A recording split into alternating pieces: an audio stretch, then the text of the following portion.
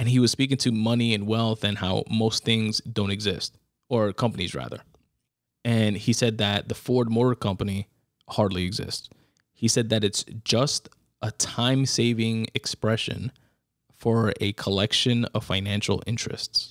Again, all the Ford Motor Company was to this psychopath, just a time-saving expression for a collection of financial interests. I thought that was such an interesting way, such a financially motivated lens to view the world through.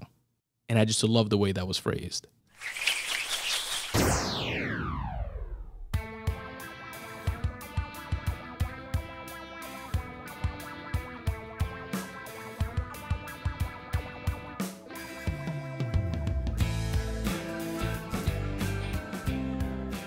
What up, folks? What's going on? Welcome to the Spun Today Podcast, the only podcast that is anchored in writing, but unlimited in scope. I'm your host, Tony Ortiz, and I appreciate you listening. This is episode 243 of the Spun Today Podcast, and in this episode, I speak about 2 Broadway musicals, which I can't believe I took this long to mention them, especially for one in particular. So definitely stay tuned for that. I also speak about watching the Succession series, an HBO series that I was definitely late to, but had the added benefit of being late in that it allowed me to binge the entire series. And lastly, I wrap it up with another addition to our legendary segment, Goats Doing Goat Shit, where we celebrate the true champions of greatness and highlight the phenomenal achievements of extraordinary individuals. Stay tuned for all that good stuff, but first, I wanted to tell you guys about a quick way that you can help support the Spun Today Podcast.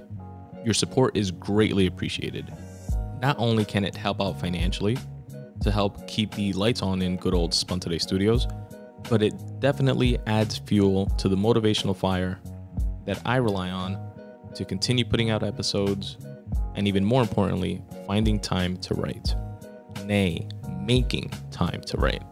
So thank you to each and every one of you that have shown your support to date, and thank you in advance to each of you that will show support in the future. Here is one quick way that you can help support the Spun Today Podcast. Definitely stay tuned for the outro of the episode, where I'll tell you about a bunch of other ways that you can show your support, but here is one of those ways. Then we'll jump right into the episode. The Spun Today newsletter is available to each and every one of my listeners absolutely for free. All you have to do is go to spuntoday.com/subscribe and drop in your email address. What I'm going to do is brighten up everybody's least favorite day of the week by delivering 5 curated things within my weekly newsletter every Monday at noon. You're going to receive a photo of the week, a recommended podcast of the week. I listen to tons of podcasts from an array of varied interests. I cherry pick the very best ones so that you can check them out. I also share a video of the week, which can be anything from a tasty recipe to a dope rap battle to an enlightening TED Talk. I also share a quote of the week. And finally, for my fellow wordsmiths out there, a word of the week, so that you can step up your vocab. Again, this curated list is yours absolutely free by going to spuntoday.com/subscribe and dropping in your email address, and you can unsubscribe at any time.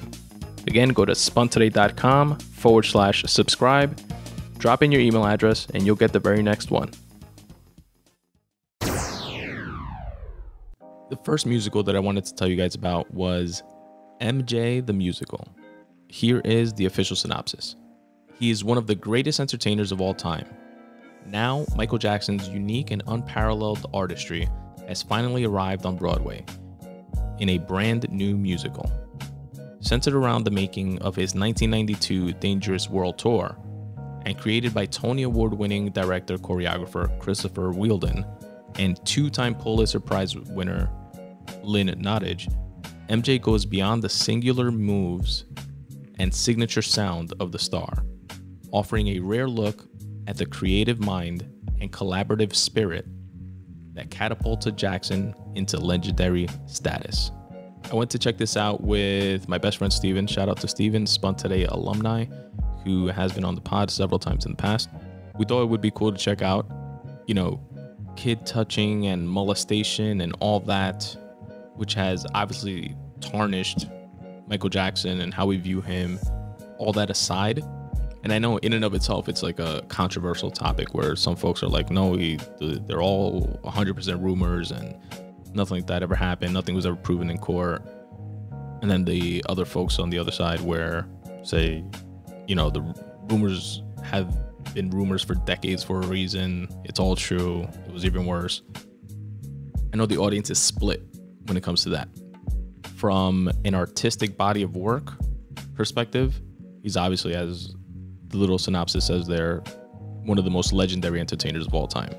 Now, from attending and, you know, watching this musical, and for someone who likes going to like Broadway plays and musicals and enjoys that genre of art and acting and singing and stuff like that as a consumer, from that perspective, we had a great time.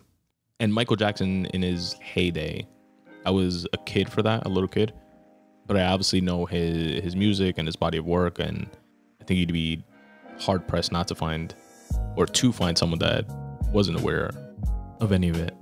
But I obviously never saw him live or anything like that. Going to see this play though, the way they did it, you definitely get that experience, albeit at a much smaller scale, but you definitely get you feel you're watching Michael Jackson. That's how good of a performance, not just the Michael Jackson characters did with it, but just the entire cast and the world that they built and created around it.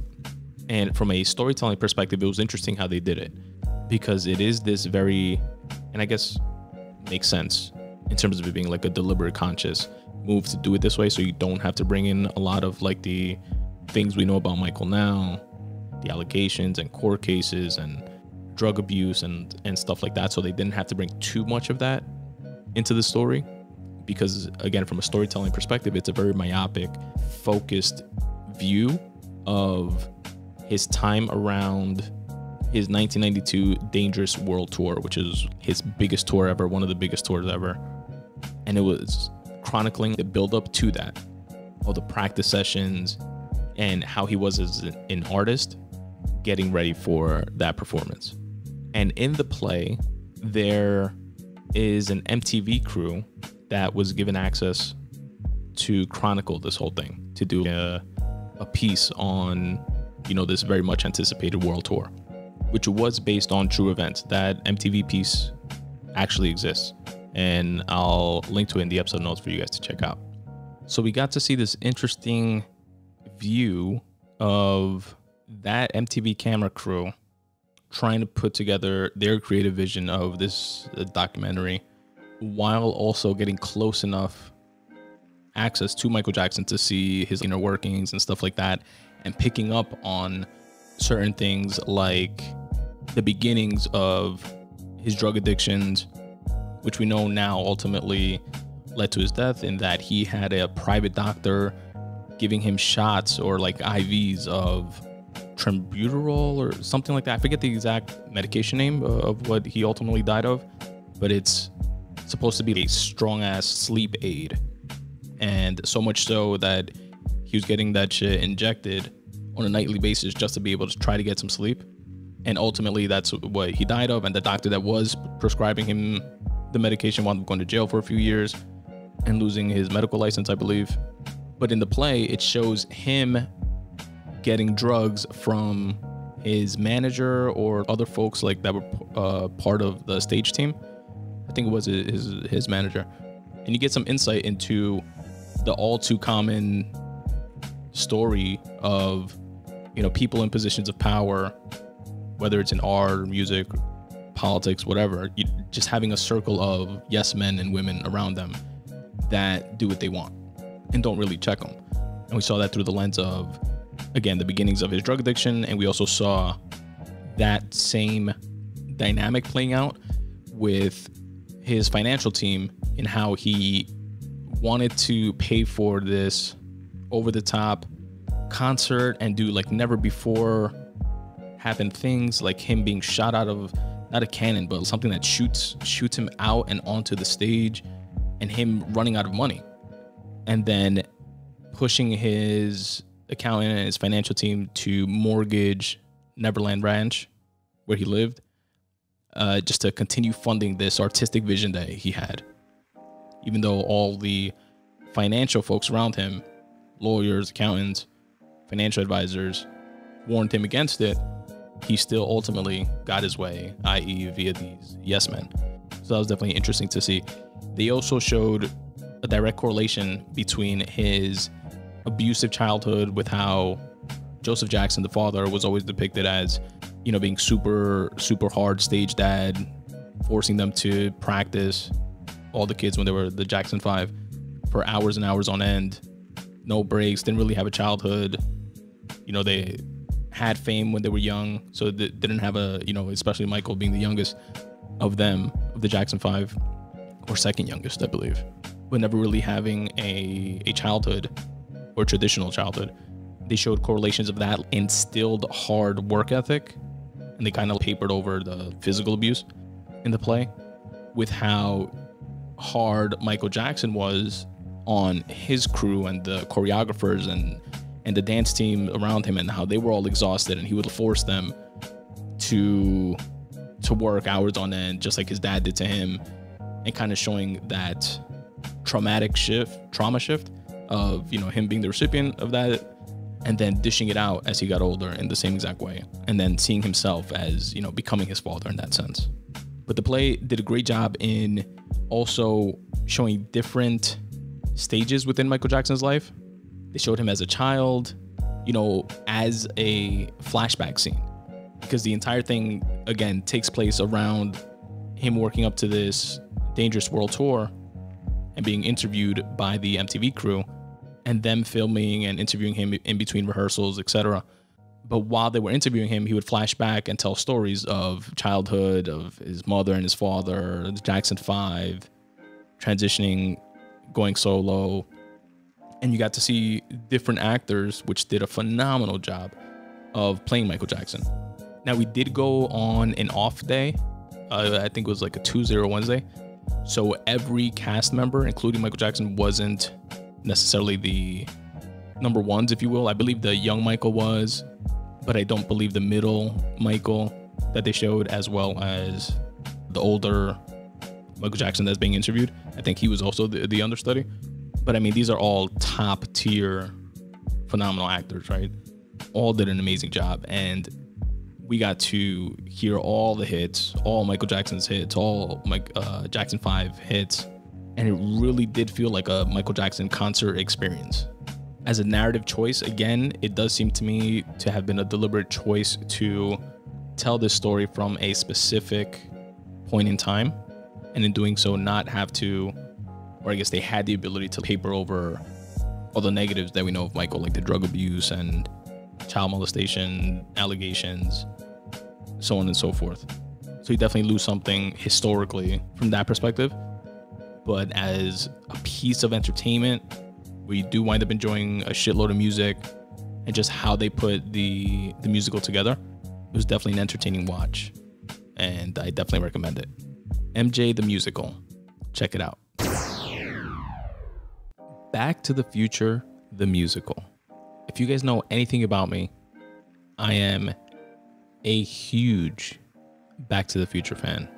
I've spoken about the movie multiple times. I've highlighted how the screenplay for Back to the Future 1 is considered a perfect screenplay, and I think it's taught in theater classes. It's my personal favorite trilogy of any genre, any movies, all time. And I've also said, controversial to some, that it's one of the rare occasions where the sequel, Back to the Future 2, is even better than the first movie. And I know that's blasphemous for some folks to hear. And even I myself go back and forth between that thought from time to time. But just from the creativity of it alone, to delve back into the first movie through the second movie and find ways to tie into the first movie and make things that already existed within the first movie, make them that way because of the actions of the second movie, which was filmed and created, I think it was something like 5 years later. It's just fucking amazing from that standpoint. And I'm such a fan that my debut novel, Fractal, available now, spuntoday.com/books. So you can find all the links of all the different places where you can find it. Back to the Future is an inspiration for that story. It is a time travel tale, as I like to say. Furthermore, I dedicated that book to my firstborn, Aiden. And the quote, the very first quote after the dedication section of the book, is a quote from Back to the Future Part 1 from George McFly to Marty McFly, stating, if you put your mind to it, you can accomplish absolutely anything. In him speaking to writing his first novel. So there's a complete tie-in on multiple levels there. I fucking love it. I literally have a life-size replica of the hoverboard immediately to my left right now. That said, I signed up, or like I follow all the different Back to the Future fan pages, official, unofficial, and I saw months before that they were developing the musical. I also subscribed to a bunch of different newsletters having to do with Back to the Future and the DMC newsletter, even from the DeLorean Motor Company. And I signed up to be alerted when the pre-sales went on, and I bought these tickets months in advance. I think something like 7 months in advance. That's how much I was anticipating going. So I copped the tickets, and my wife and I, shout out to Zoila, Spun Today alum, went to go see it and had an amazing time. Being such a fan, holding the musical to a very high bar. I don't want them to fuck it up, while at the same time being completely biased and knowing that I'll find a way to love it some way or another. So holding my love for the story and the history of the film aside, as much as is humanly possible, and attempting to be objective, I personally thought they knocked it out the park. Now, they clearly didn't have, I'm not sure if Back to the Future, if it's old enough, I think it came out in 89, where the story itself is public domain, or if they actually got the rights to retell the story in this format, because I don't believe that Robert Zemeckis and Bob Gale were involved with the musical. Could be wrong, but I don't believe they were. And I wonder if certain choices that they made throughout the musical had to do with not having the full rights, or if they had to do with just trying to retell the story on the stage. Because although it was still very, very, very true to the original Back to the Future 1 film, which was another thing that I was curious about, if they were going to try to encapsulate all three films within the musical, but it wasn't. It was just a retelling of the first one. But everything is not, word for word, verbatim, although it does have a lot of the same key scenes. But then certain other key scenes, for example, the famous skateboard scene in front of the diner when Biff and his crew chase Marty and wind up crashing into the manure truck, and Marty's getting around the skateboard. They didn't redo that scene, but in its place, they kind of extend the scene of the lunchroom where Marty first confronts Biff, where they both kind of grab each other and make fists and they're about to punch each other, but then Strickland shows up and breaks it up essentially. And Biff tells him, why don't you make like a tree and get out of here? They elongated that scene instead and made that the chase scene, and made it so that Biff was chasing Marty throughout the lunchroom. He was jumping over tables and hitting him with lunch trays and running through the school. And they had an original musical number there. So they took certain liberties that way. I guess it was easier to do it that way. If it wasn't a licensing issue or concern, it must have been easier to put that together versus the actual skateboard scene and having multiple cars and etc. But it was something that I was curious about.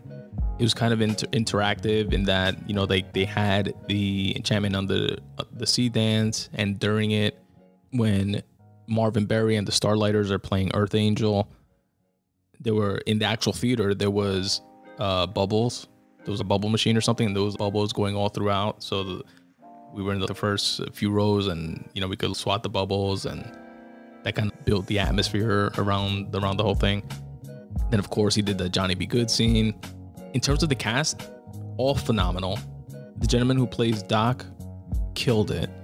Oh, and that was another thing also. They did not do the, Libyan terrorist shooting scene, which I guess to make it more PG, they made it that Doc was using the plutonium for the 1.21 gigawatt reaction that he needs within the flux capacitor to make the time travel possible, but that he was using an old radiation suit which wasn't completely insulated, and that's how he wound up dying initially versus getting shot by the terrorists. But yeah, the gentleman who played Doc, amazing, super funny, steals the show. The guy who plays Marty is spot on, did a great job. But the person who played Crispin Glover's character of George McFly, dead on balls accurate, to quote Marissa Tomei. Fucking amazing, spot on. Like, they could reshoot Back to the Future, drop this gentleman in place of Crispin Glover, who legend has it was like an absolute asshole on set, and that's why he wasn't in part 2 or 3. But drop him into that role and you wouldn't tell the difference. He was amazing, fucking awesome. The guy who played Biff was really good, really looked the part, which brings me to the number one star of the show, the DeLorean. They did it so ill that it looked like an actual real DeLorean that was up there. Like, I guess they just, it's just like the outsides or whatever, but it really looked like an actual replica, real DeLorean. And it's obviously the moment that all the fans are anticipating the most, when they first see the DeLorean, which they did the big reveal in like the same way at Twin Pines Mall, which then becomes Lone Pines Mall at the end when Marty runs over Old Man Peabody's pine tree, symbolizing how the littlest change in the past could have a ripple effect on the future. But they did an amazing job with the car itself and then with the actual time travel sequence. So the theater, the decor of it, this is how it also immersed the crowd, aside from the bubbles thing from earlier. The decor, the balconies on the sides, on the left and the right, they were also part of the decor. Like, there weren't people sitting in the seats there. Instead, they had this metal widgets and circuitry spanning all of the balconies. And during the time travel sequence, when Marty accidentally goes back to 1955, all those start lighting up in different colors and reminiscent of the flux capacitor and the lights around the actual DeLorean, which they also show, and really immerse you and bring you into it in that way. And then at the end, which was even more amazing because they could have just done that again, they, with like a crane or something you couldn't see, but some sort of lift, they lift up the DeLorean for the scene where, the clock tower scene when he's going back to the future. They lift up the DeLorean and push it forward into the crowd. So it's hovering above us almost, like above the first couple rows. Not completely, but just enough for it to be off of the stage. Could you imagine the fucking loss of that thing would have fallen or something? But obviously it was secure, and it was just so ill the way they did it. And I couldn't have been happier with Back to the Future, the musical. I definitely highly recommend.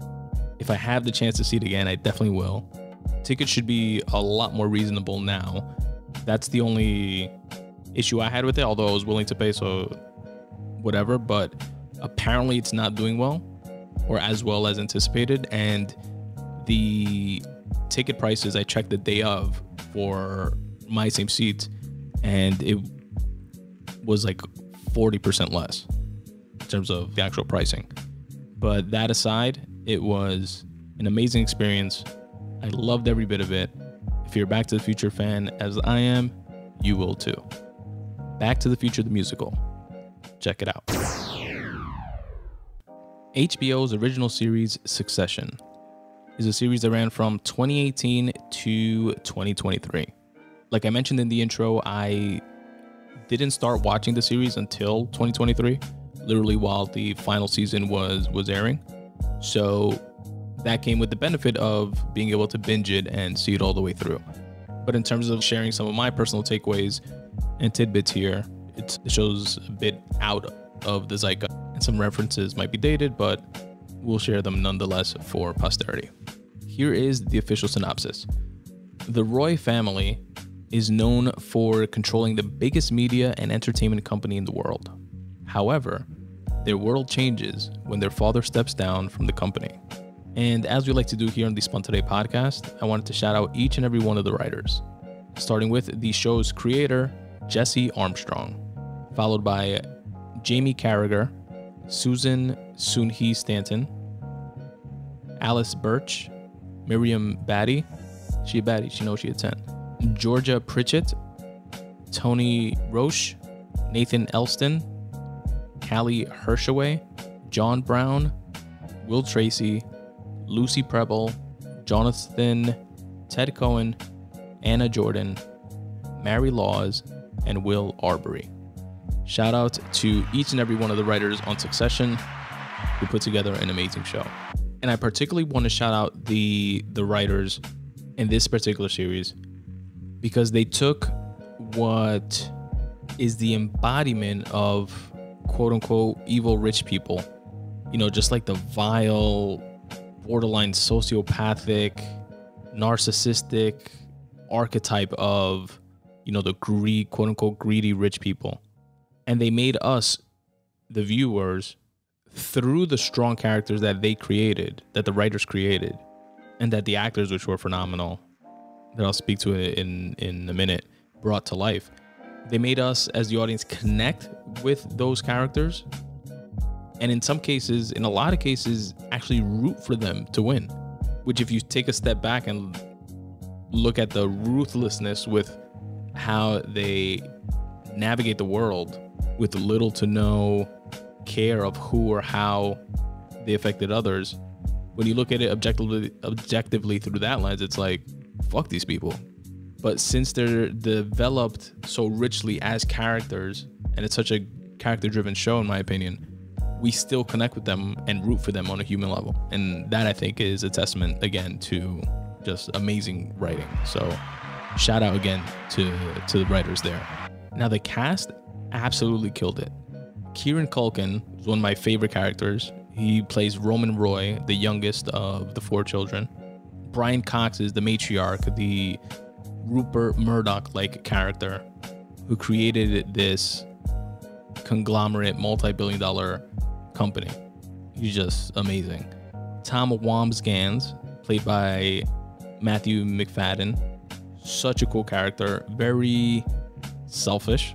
It turns out, as all of them have traits of selfishness, but he was in it for himself from the jump, and he plays possum throughout, so much so that he's married to Shiv Roy, the daughter, played by Sarah Snook, also does a great job, but she's like a, you know, princess, always gets what she wants, kind of has a quote-unquote trophy husband, cheats on him, and he just takes it all.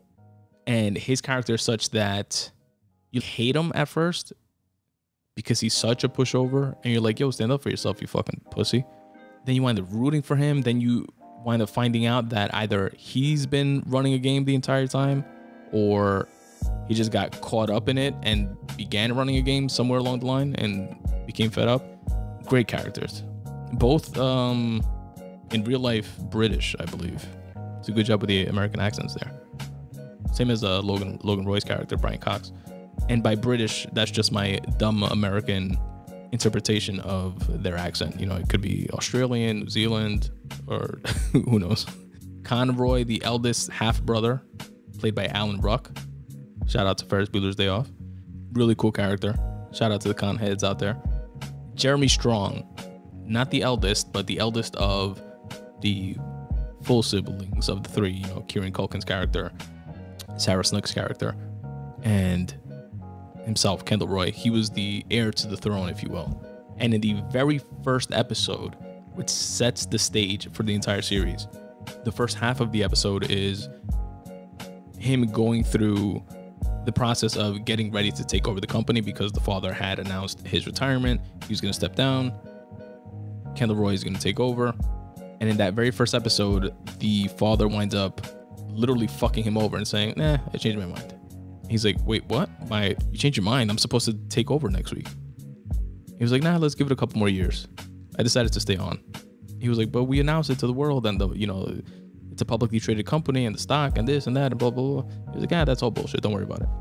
And you have this tension within the family always throughout the entire series of the son trying to take over from the father trying to maintain control, the father getting sick, the other siblings trying to vie for control, sometimes being on the same page with each other, most of the time not, and just like this complete dysfunction. And it was such an interesting family dynamic that really keeps you hooked. I also thought it was particularly interesting the way that the show is shot, and I got this from some of the, not behind the scenes, but the extras of the show where they, interview different characters, and they also have a podcast, etc. So I don't remember if it's from one of the extras or from the actual podcast, but one of the directors, I think the main one, Mark Millard, maybe it was Jesse Armstrong, the creator of the show, but they were breaking down how they shot in a way where they zoom in to the actual characters for emotional exclamation points. That's what they called it. And you notice that throughout the entire series where they'll shoot a scene and then for the character reaction, they'll zoom in to the character's face, which is pretty interesting. And he also mentioned that on set, they always kept live cameras around so that the actors themselves, they didn't know when they were being shot or not. So it forced them essentially to stay in character. And he likened it to filming theater, similar to when you go see a play, how all the characters, as long as they're on stage, they're in character, that whether they're the main focus of a scene or not, or a background character, they're always doing something. They're always on, if you will. Then I'm going to jump to, in season 2, episode 10, I jotted down here, there was a dope line that Logan Roy said. Again, the matriarch of the family, played by Brian Cox. And he was speaking to money and wealth and how most things don't exist, or companies rather. And he said that the Ford Motor Company hardly exists. He said that it's just a time-saving expression for a collection of financial interests. Again, all the Ford Motor Company was to this psychopath, just a time-saving expression for a collection of financial interests. I thought that was such an interesting way, such a financially motivated lens to view the world through. And I just love the way that was phrased. All the Ford Motor Company is just a time-saving expression for a collection of financial interests. Jesus. There's a lot of double crossing in the show. The siblings with each other, the father to the kids to the father. There's a point in the season 2 finale where you think Kendall is going to rise to the occasion and, be the heir to the throne that the father, wants him to be, that is grooming him to be. But he winds up double crossing his father again, as he did multiple times throughout the series. And I thought it was interesting that he had a lot of ups and downs. He had addiction issues. In the show, they reference all the time that he had a stint in rehab. And just from a mind state perspective, he was always either completely out of it and crying and in the dumps, or completely manic and on the fucking ball. He reminded me a lot of Kanye, or the public version of Kanye that we've been seeing in recent news and media cycles, and all the drama around the Kardashians and all that shit, and his manic episodes. That's what he was reminiscent of to me. I loved the relationship between two main characters, both outsiders of the family in their own right, which was Tom Wambsgans, which I mentioned earlier, which was the husband of the daughter, Shiv Roy. His relationship with Greg Hirsch, played by Nicholas Braun, which is a second cousin, extended cousin to the family that they barely know, but that works his way into the fold. And Tom brings him under his wing, kind of because he sees himself in Greg in some ways, being an outsider of the family, but also because he wants to have someone to have power over. and he finally found someone lower than him on the totem pole, if you will, within this family structure. And they just have a back and forth, funny, quippy, really interesting dynamic throughout the entire series. And I'll wrap it up with a line of dialogue from Alan Ruck's character, Connor Roy, when, spoiler alert, this happened in season 4, episode 7, but Connor, who decides to run for president, out of all things, of the United States, and Kieran Culkin's character, Roman Roy, hilariously tells him, don't you think you should try for something smaller first? You know, maybe like running a CVS or something?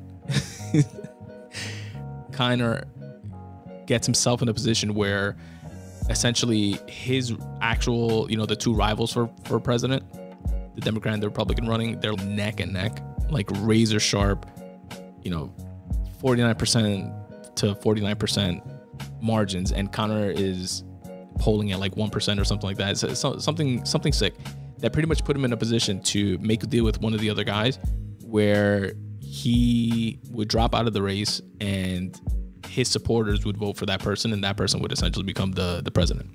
And he's trying to see what he can get, you know, what position he could get from the person that would ultimately win. And one of them offers him to be the diplomat of Oman, which is a country that I had never heard of. And he tells him that it's an interesting thought. He'll definitely mull it over, and that Oman is the poor man's Saudi Arabia and the rich man's Yemen. And again, I just thought, what an interesting way to view the world and view things. But yeah, yo, Succession, dope show. I definitely recommend you guys check it out if you're into that type of thing. It's supposed to be loosely based on Rupert Murdoch and, you know, Fox News, that type of billion-dollar conglomerate company, and the tension and dynamics within his children. For example, Rupert Murdoch, I think I've spoken about here in the past. One of them is like liberal leaning, which is kind of like Shiv Roy's character in Succession. And the other one is very conservative, and they're both vying for succession of Fox, for example. So this show is loosely based on that, or at the very least, it's like one of those art imitates life, imitates art type of things. But that is my little recap and review on Succession, streaming now on HBO Max. Check it out. Doing goat shit.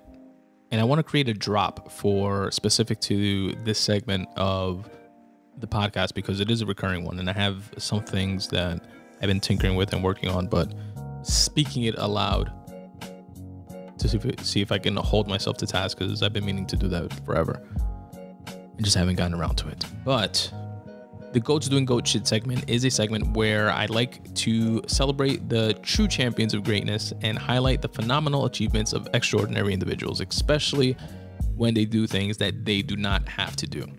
And in this episode's edition of Goats Doing Goat Shit, I'd like to welcome none other than Sean P.Diddy Combs to the list. Now, for the longest time, and still, Puffy is known as being a ruthless businessman, if you will. Someone who hustled and busted his ass and built and created Bad Boy Entertainment, which has brought us countless acts and music that we all love to this day, and many, many artists.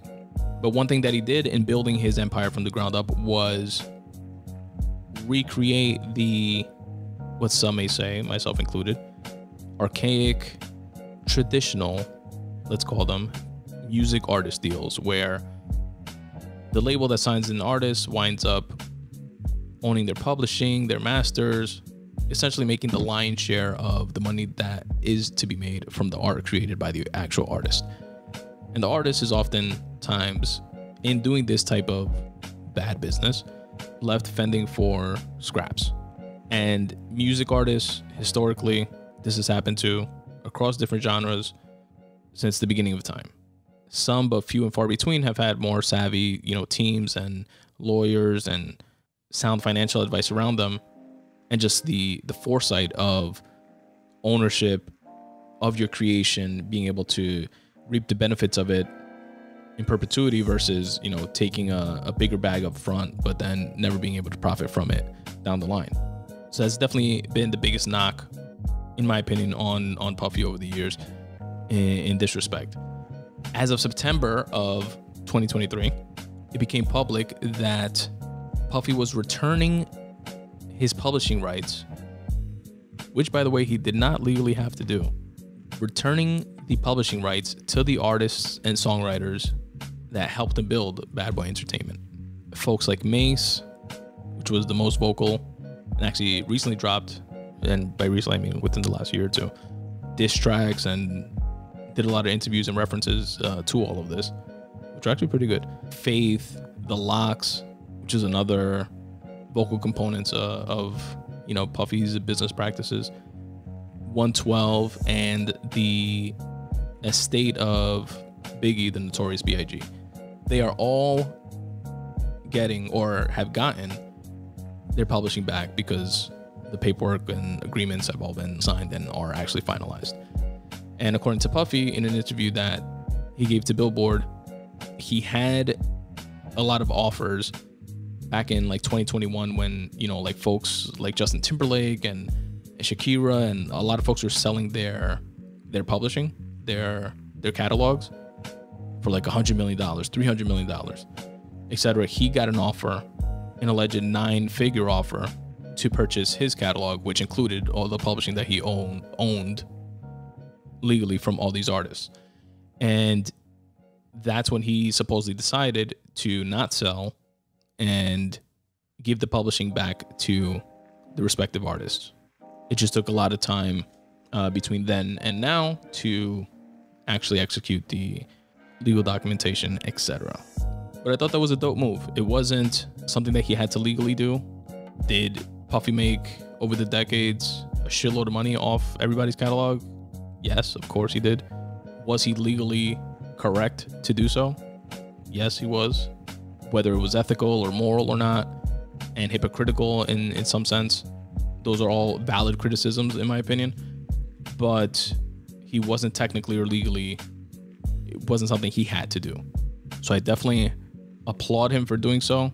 I'm always of the mentality of just own your shit and be of the mindset that if someone, a publishing company, a label, if you're in music, a publishing company, if you're in, you know, writing or creating different types of art, a platform, etc. If they're coming to you with a bag to purchase outright whatever it is that you created, big bag, small bag, whatever, they would also pay you for just licensing it. It'll be a smaller bag, but in my opinion, and I'm not the fucking messiah here, but in my opinion, if you're offering me a big bag to just own my shit outright, it's because you, from a financial standpoint, believe that you're going to make that money back and more over time. So it would also be a sound business move from your perspective to license it for a smaller bag for a shorter period of time, because you will also make your money back within that shorter period of time and then some. And in that type of scenario, you keep your shit. Then afterwards, license it out to someone else. Make money off of it yourself. Maintain the ownership so you could do whatever it is that you want with it in the future. Turn your book into a movie. Turn it into a TV series after that. Do both at the same time. Turn it into a fucking VR spectacle that hasn't even been created yet, but will exist in 10, 15 years. And since you have the ownership of your IP, you could do that instead of handing it over for a bit bigger bag now, and then the company that purchased it from you maintains that ability moving forward. So again, with that said, I'd like to welcome Sean P.Diddy Combs officially onto the Spun Today Goats Doing Goat Shit list. And that, folks, was episode 243 of the Spun Today podcast. Thank each and every one of you very much for listening. I really, really appreciate it. Before I let you go, just wanted to tell you guys about a few quick ways that you can help support the Spun Today podcast if you so choose. Your continued support is amazing. I appreciate it very, very much. Whether you're using my affiliate link to shop on Amazon, which you can find at spuntoday.com/support, or you're buying t-shirts or coffee mugs or my books, spuntoday.com/books, or using any of my affiliate links that all can be found at spuntoday.com/support, which will get you a discount on whatever said thing that it is that you're looking for. that I have an affiliate link for. Whichever way you choose to support, it means a ton. I really, really appreciate it and just wanted to say thank you. Here's a breakdown of a few of the different ways you can help support the Spun Today podcast if you so choose, and I'll check you all out next time. Peace. What's up, folks? Tony here. I hope you're enjoying this podcast as much as I enjoy producing it for you. Here are a few quick ways you can help support this show. You can support the Spun Today podcast by going to spuntoday.com/support. There, you'll find my merch section, where you can cop the iconic Podcasts vs. Anybody t-shirt in a wide variety of different colors and all different sizes. Also, if you're into cycling, you can cop the super soft, comfortable, minimalist design Spun Today Bike Club t-shirt. Also available in a bunch of different colors in all different sizes. There are a few other designs of different types of t-shirts. Definitely go there and check it out. spuntoday.com/support. It's the merch section, where you can also get a dope coffee mug. I have coffee mugs with the brand new redesigned Spun Today logo on one side and the tagline that I end every show with on the other, which is start taking steps in the general direction of your dreams. The mug is available in both black and white, because we don't discriminate here at the Spun Today podcast. Again, go to spuntoday.com/support and check out the merch section. You can support the Spun Today podcast by checking out my writing. You can go to spuntoday.com/free writing and check out some of my free association writing, which is intended to be some cathartic free writing, but oftentimes doubles down as motivation for myself and others. At spuntoday.com/short stories, you can read a bunch of the different short stories that I've written and actually listen to the audiobook versions of those short stories there as well.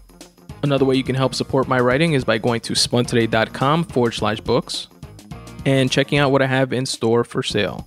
Digital copies are available in all formats, whether it be Kindle, iBooks, or a different type of e-reader. You can also purchase paperback copies if that's your preferred reading method. Currently available, I have my nonfiction, Make Way for You, which is a collection of freely written thoughts that were curated and put together as tips for getting out of your own way. Also available is my debut time travel novel titled FRACTAL. Again, go to spuntoday.com/books to show your support. Support the Spun Today podcast by following me on social, at Spun Today on Twitter, at Spun Today on Instagram. Please also check out and like my Facebook page, facebook.com/Spun Today, and subscribe to my YouTube page as well.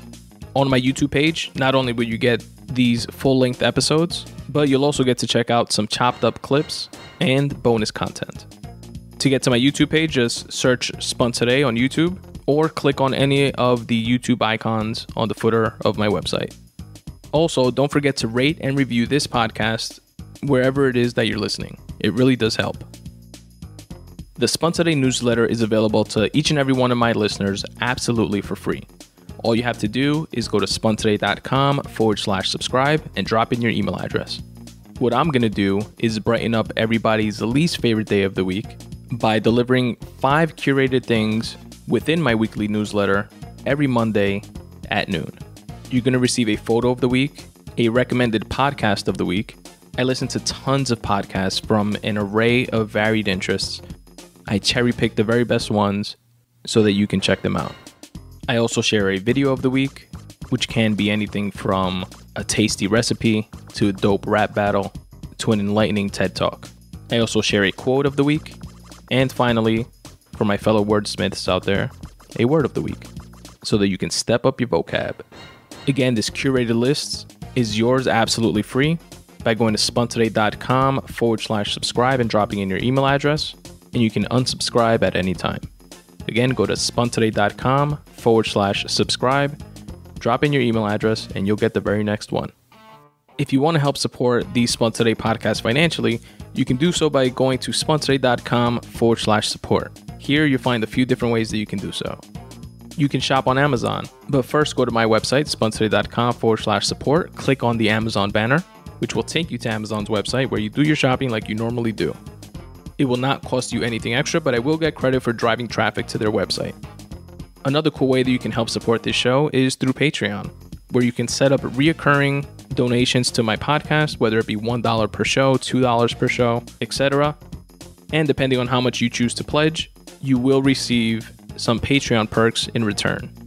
Things like free writing pieces, free bookmarks, free digital copies of my books, etc.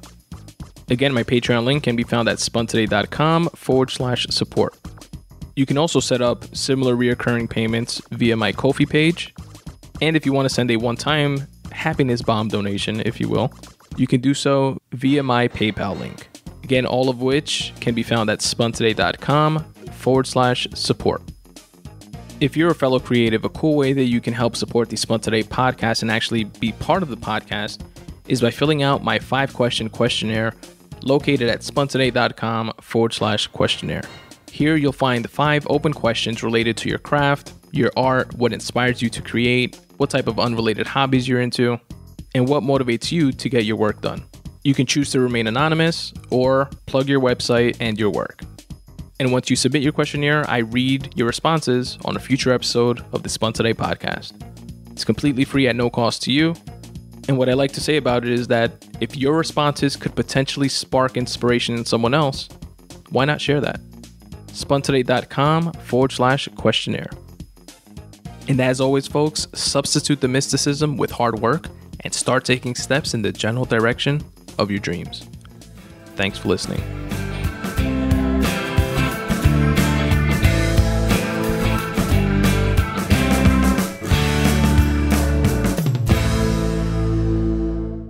I love you, Aiden. I love you, Daddy. I love you, Grayson. I love you, Daddy.